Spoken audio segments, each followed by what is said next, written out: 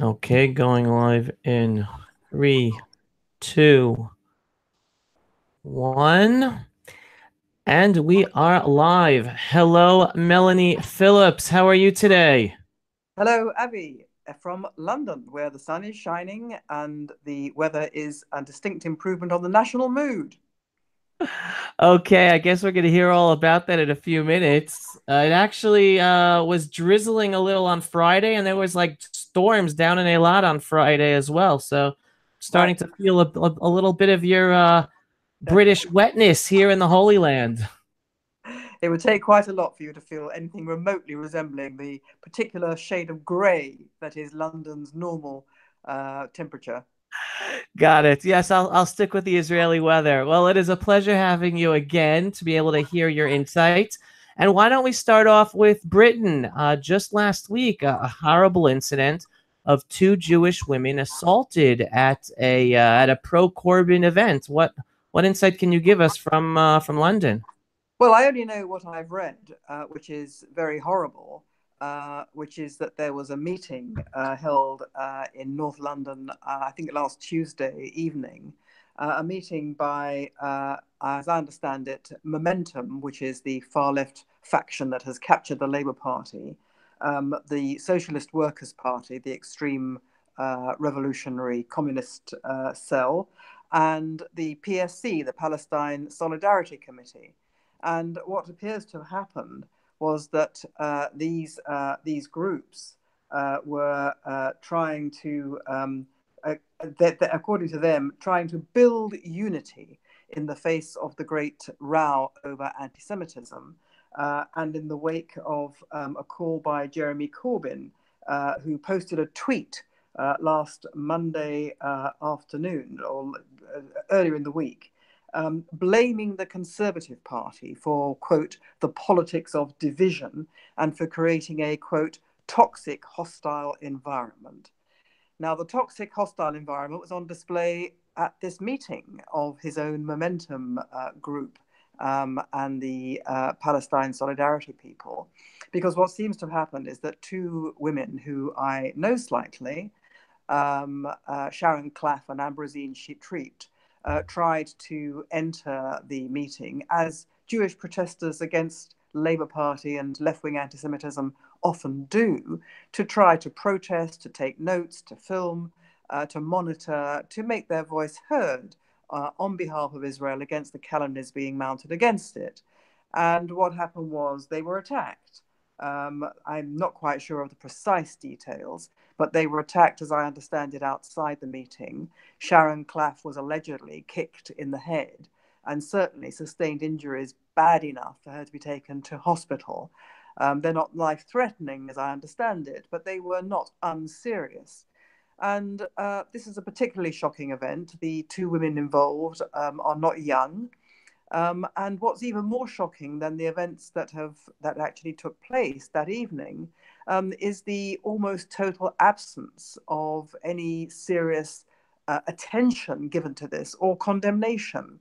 On social media, there has been a great deal of blaming the victim going on, that these two women are being accused of being certainly extreme, abusive, right wing, as if any of that explains or condones or justifies thuggery. And I'm afraid that is now a pattern of events, this kind of intimidation and violence against people who seek to make their voice heard on behalf of Israel, on behalf of truth and justice towards Israel, against anti Semitism in the Labour Party and on the left. And those people are being manhandled regularly out of meetings. They're being identified sinisterly, sometimes by facial recognition, because they are known to the organizers as people who go around protesting. But more sinisterly than that, some on one or two occasions at least, it would appear they've been singled out because they look Jewish or because they have Jewish sounding names, and they're flung out.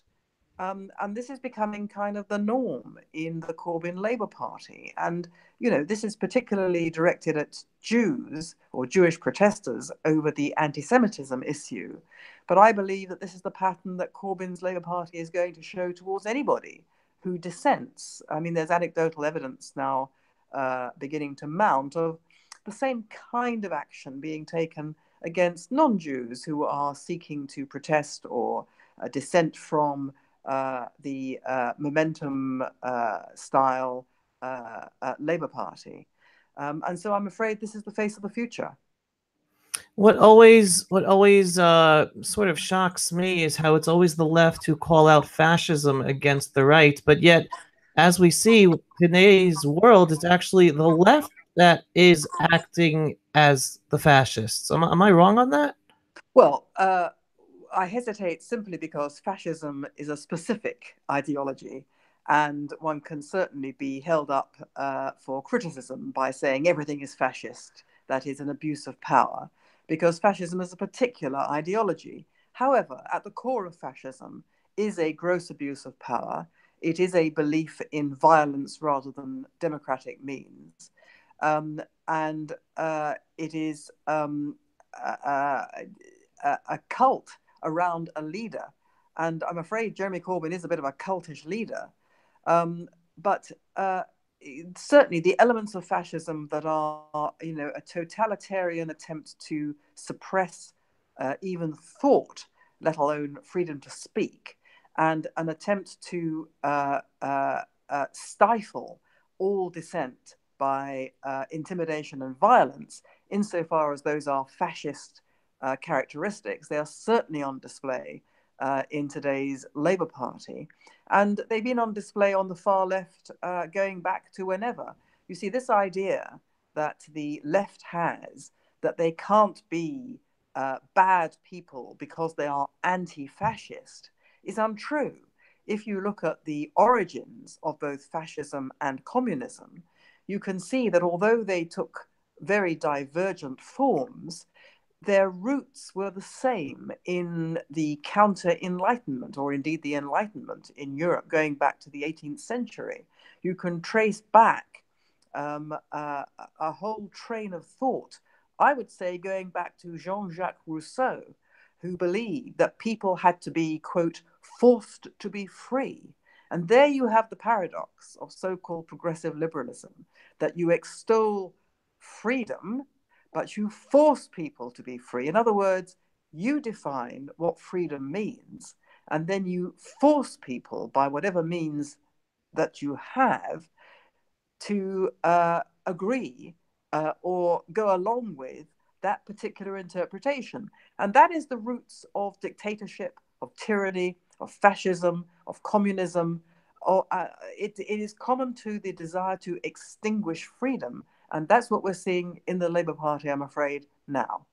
Wow. All right. So jumping from Labour Party and these very sad events that we're seeing to another current issue, Brexit. I understand you're about to write something, and there's some kind of ultimatum upon May to do something quickly, a decision. What is going on? What is the latest with that?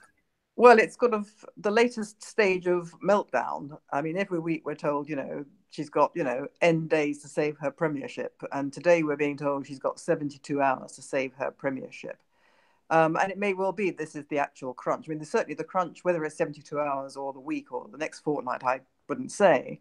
But now, broadly speaking, is the crunch. And this is the crunch that I and others always saw coming, on the basis that Mrs. May's incompetence, lack of leadership, and lack of a principle over this issue would be her undoing and the undoing of these negotiations.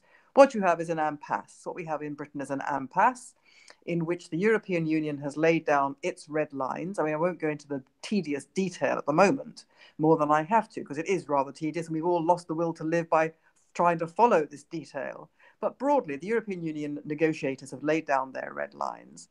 Mrs. May has laid down what appeared to be her red lines, but turned out not to be her red lines at all, because her real red line is her determination to avoid at all costs what's called a no deal. That is to say, Britain walking away without making a deal with the European Union of any kind.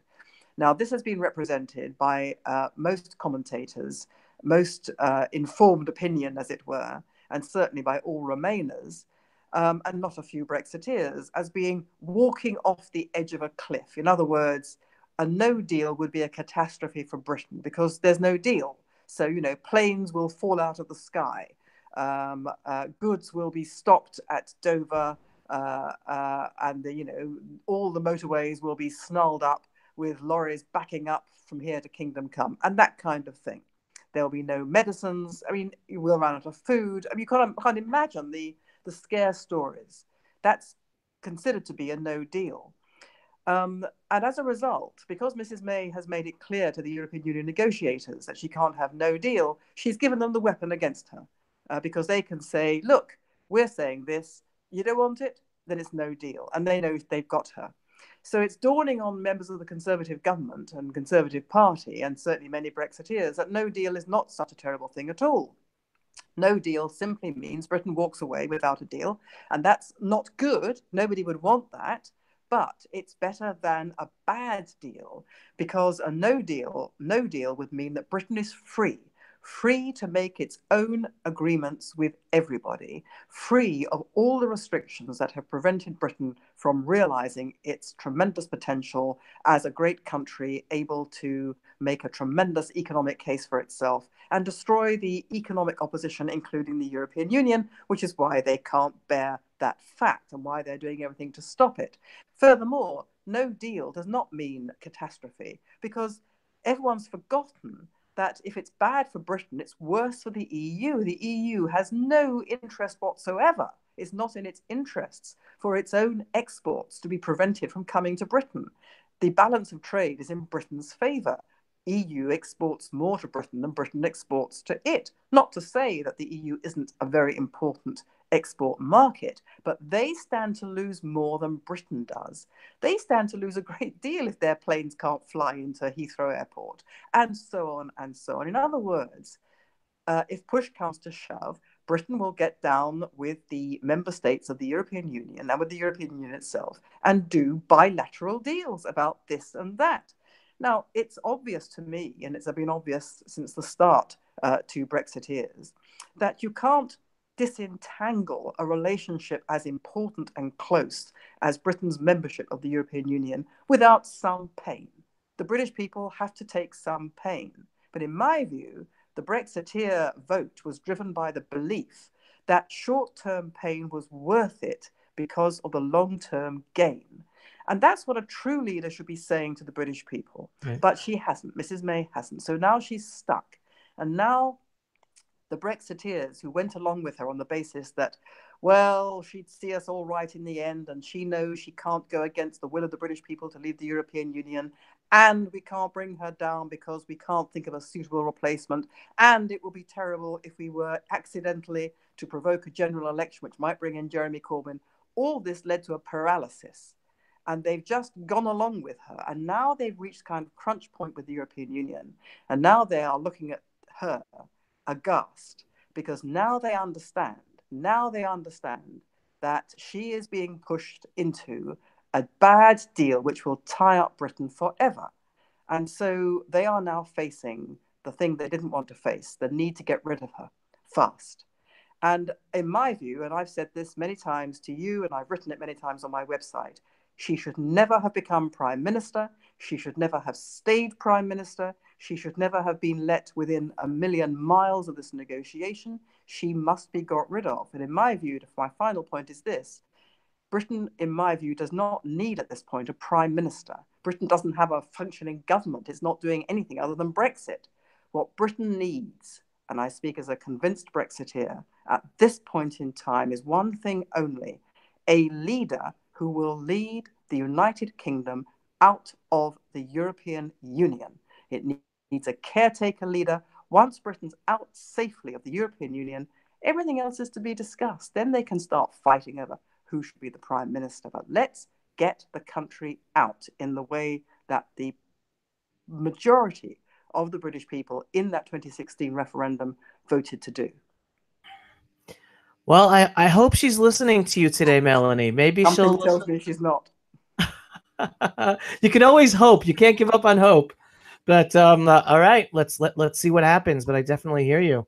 Now let's go on to the other issue. This has taken up a lot of news, a lot of news space, especially in the Western media.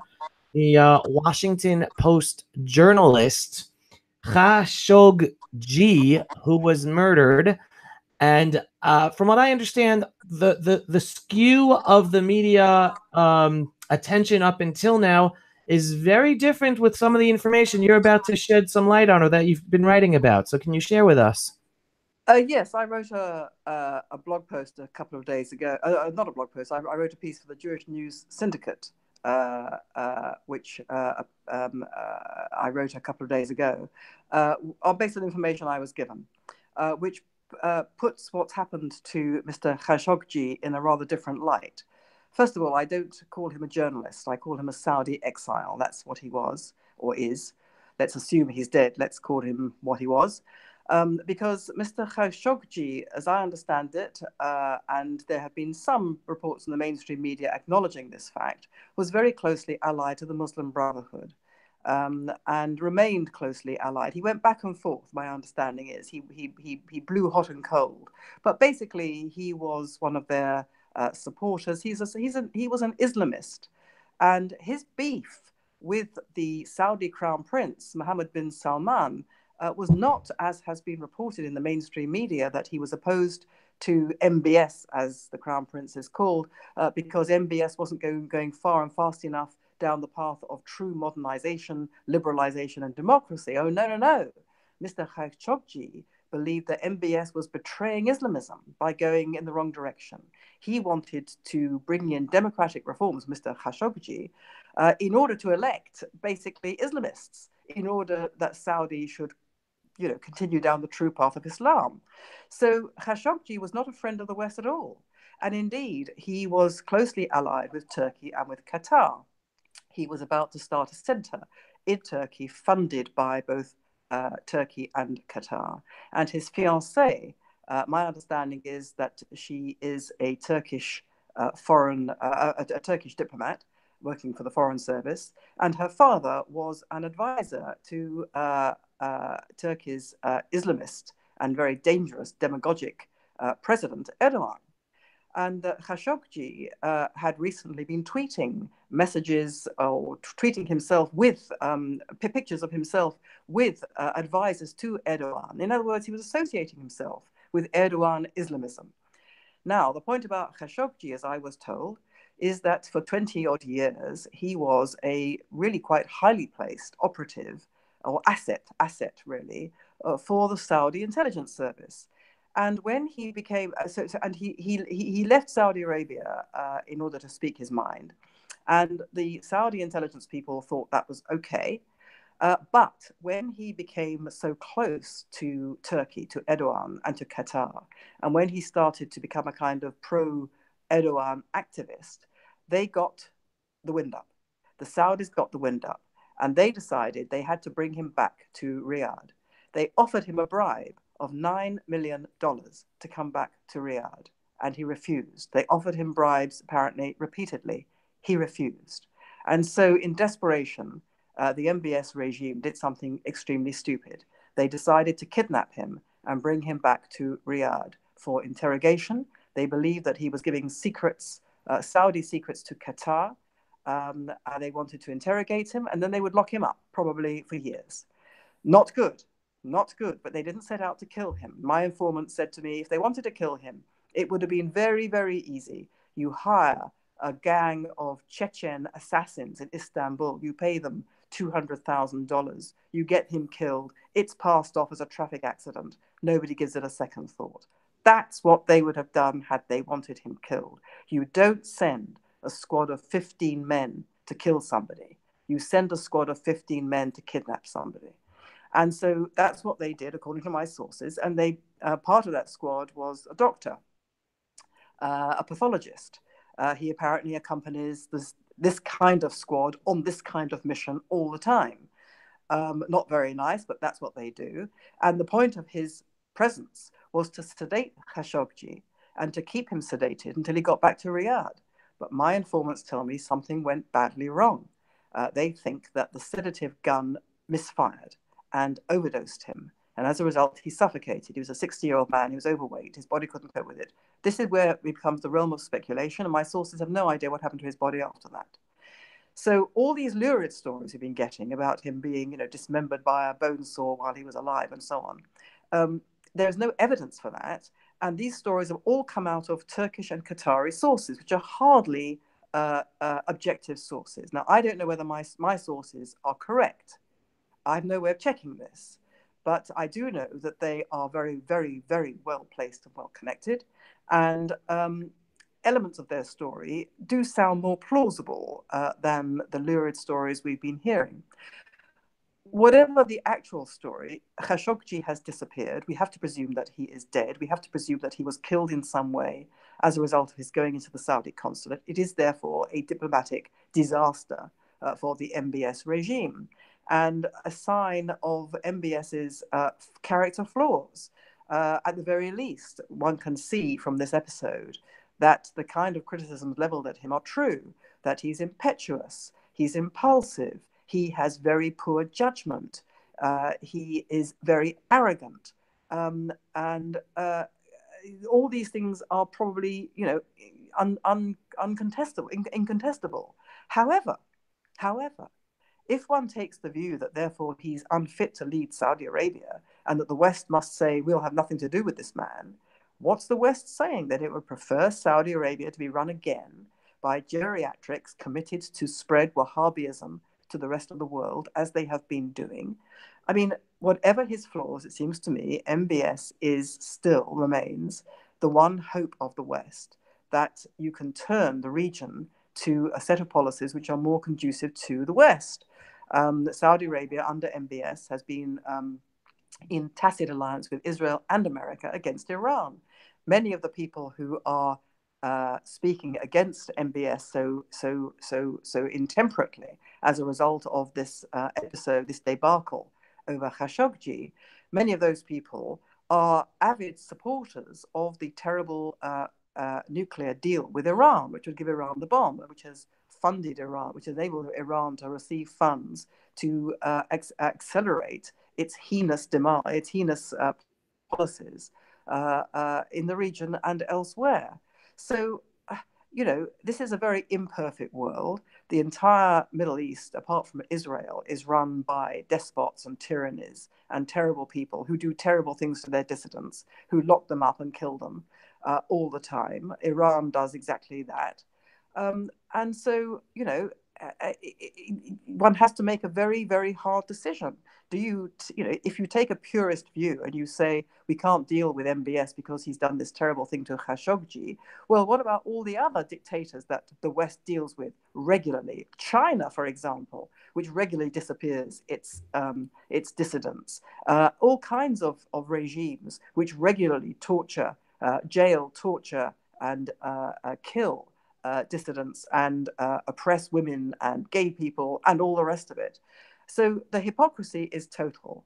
And it's a difficult situation because, the Saudis have come up with some cock and bull story as of the last day or so that, they admit now that Khashoggi was killed in the embassy, in the consulate, but that it was a result of a fist fight, a brawl in which he got involved. I mean, nobody believes this. So they're still digging themselves into a hole. And in my view, that is because the truth is one that they cannot admit to, because the truth is very unpleasant. The story I've been told is one that they couldn't easily admit to.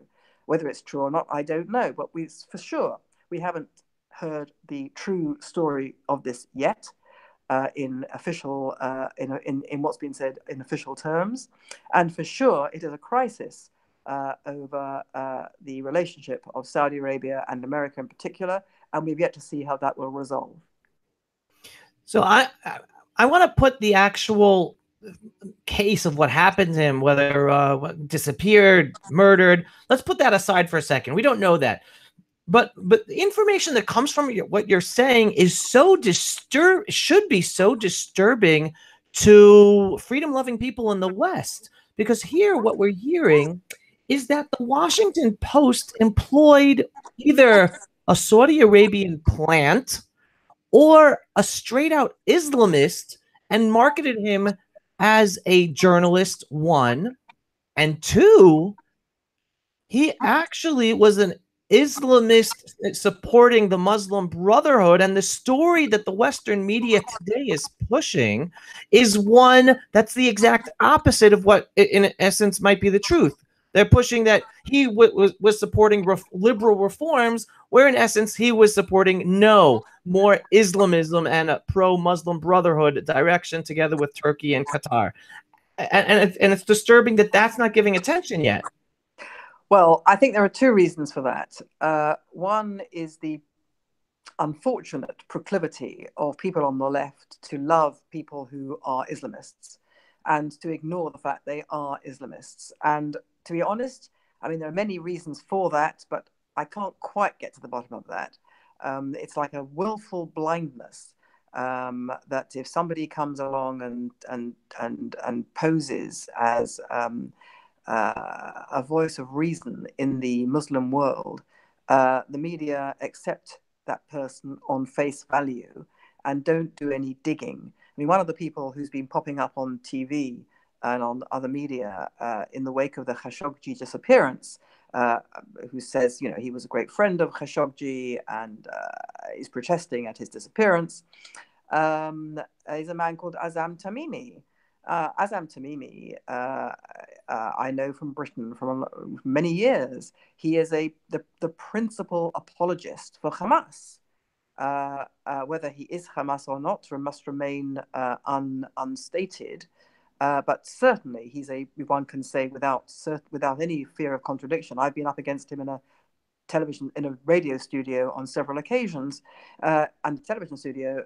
He is an unashamed apologist for the Hamas and for what he would call the Hamas resistance against Israel. Now, the point about Azam Tamimi is that he was used over many years completely uncritically by the BBC and others, and presented as simply a Muslim who was speaking up, and had various official handles, all of which were quite benign sounding. I don't know how he was. I can't recall how he was specifically how he was presented on this occasion, but there he was again. So the left in the media and elsewhere does have this unfortunate ability to accept these people on face value. But I think there's something more behind this than that, which is in a way even more disturbing, which is that for the West, and we saw this with the Arab Spring, the West cannot get it into its head that this is not a binary choice that everyone faces between, on the one hand, democracy, on the other hand, Islamic tyranny.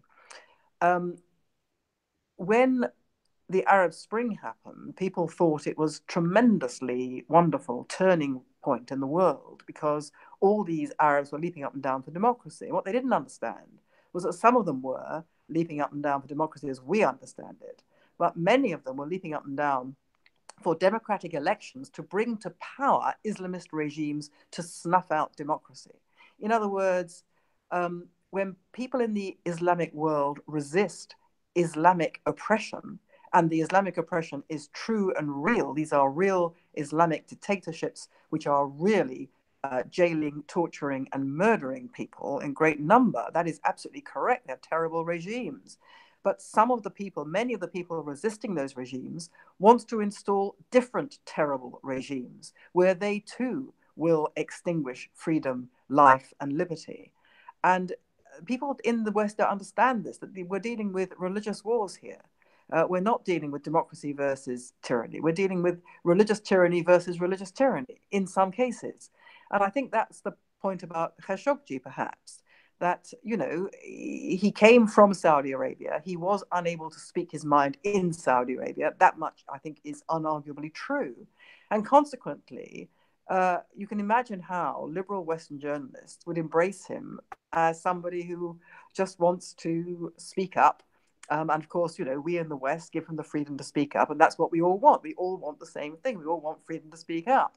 And so he becomes a journalist on the Jerusalem Post, on the Washington Post. But he's not a journalist at all. He's an activist. He's a Saudi exile who is given the platform on the Washington Post to speak his mind, but he becomes seen as a Western Washington Post journalist, and consequently, he's become accepted axiomatically as liberal. And I don't know, I never knew the man, but he appears to have been very affable and very personable. And he appears to have worked the system, worked the circuits, the social circuits in the Beltway in Washington, D.C., and to have made, a number of friends and so on, and to be accepted as part of that world. It's very easy to do if you are fighting the tyranny of Saudi Arabian repression, because it is a tyranny. It is repressive. It doesn't mean, however, that everybody who opposes it is a good guy. Right, and it's interesting because again, we were talking about a disappointment in the understanding in the West, and you were just focusing on the left. One thing that I believe is very dangerous for the left, especially when they scream at Islamophobia, they are ignoring the fact, as you pointed out, the biggest victims of Islam are Muslims. So when leftists call out Islamophobia and therefore ignore and take no action against the violence and intolerance that is within Islam, they're not just letting Jews, Christians, infidels be further oppressed and persecuted. They're allowing Muslims to be further persecuted much more than the rest of us. Absolutely right. I think I'm right in saying that the majority of individuals in the world who have been oppressed by Islamic extremism and Islamic terrorism are Muslim.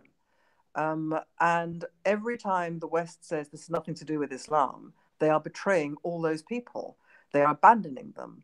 And not just abandoning the millions who are the victims of this in the Muslim world, but they are abandoning even more wickedly and stupidly, in my view, they are abandoning those Muslim reformers, because there are Muslim reformers. I don't mean ex-Muslims, I mean Muslims, practicing Muslims, who nevertheless understand that their religion has taken a turn for the heinous worse, and who believe that it can and should be reformed. Now, I have no idea whether it can be reformed. I'm not an Islamic scholar. I believe it's difficult to reform Islam because of its core doctrines, but who am I to say that these reformers are not telling the truth, are not realistic? For sure, whether or not they're realistic, we should be supporting them. But by saying this has got nothing to do with Islam, and by pretending it's our fault in some way for oppressing them, for oppressing the Muslim world, we in the West have abandoned these reformers. We've cut them off at the knees virtually. And you can see this also in Iran. Maybe not so much now, because President Trump has gone on record several times as supporting the Iranian people against their regime. But in Iran, there are millions of Iranians who who want to get rid of the regime which oppresses them so much, and who have not been supported by the West. And indeed, under the regime, under the administration of President Obama, those people were actively betrayed, because under President Obama, the Iran deal was done, the nuclear deal, which poured in money to enable the Iranian regime to continue to accelerate its power grab in the region and over its own people, and gave it the diplomatic cachet that it needed in the world. Instead, it should have been regarded as a complete pariah. It should have been starved of resources and all the rest of it, as President Trump is trying to do. So I think the West has betrayed them. I mean, I'm not saying that the Iranians are all Muslims. They are not. But in general, the Islamic world has been betrayed by the West, which has abandoned it to its oppressors by pretending that they are not oppressing it in the name of Islam. Well, I certainly wish some decision makers are listening to you and reading your stuff, because your insight is so critical and so important for anyone who really cares about the future freedom of our lives. So, Melanie, thank you so much for your insight once again. Thank you, Avi. I wish that were true too. And thank you to everybody once again for watching and listening. Anyone who has not yet signed up for Melanie's newsletter, please go to melaniephillips.com sign up for her newsletter, get all the insight right to your inbox when she writes it. I hope you enjoy listening and reading her fabulous insight as much as I do. Melanie, it should be a wonderful, safe, and healthy week. Thank you very much indeed. Oh, I should say before we sign off, for people who are interested, I shall be hopefully attending next Sunday's conference in New York on the subject of Jews and conservatism. I'm not sure whether there are any tickets left, but that's where I shall be. And maybe when we meet again, Avi, we can talk about what happened there. Looking forward very much so. Take care, Melanie, and thank you everyone for watching.